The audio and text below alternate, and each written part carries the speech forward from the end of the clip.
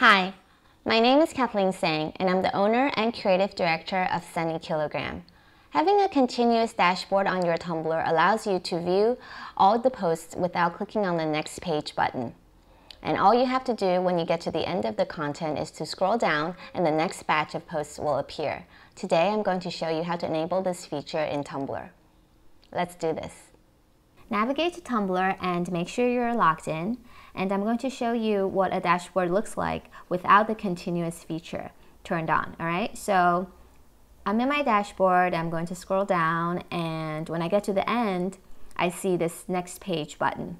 Okay, now let's go and turn on continuous dashboard. So let's go back up here and click on this gear icon for settings. And once you're here, on this left-hand side, choose dashboard.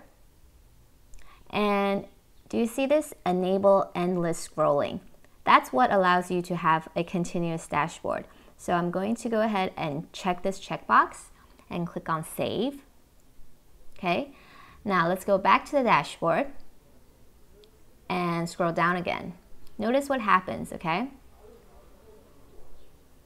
I can just keep on scrolling, and when I think that I'm getting to the end, the page jumps up again.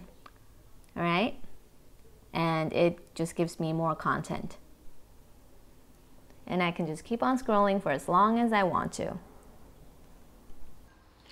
A word of caution on continuous dashboards. It's a little bit addictive.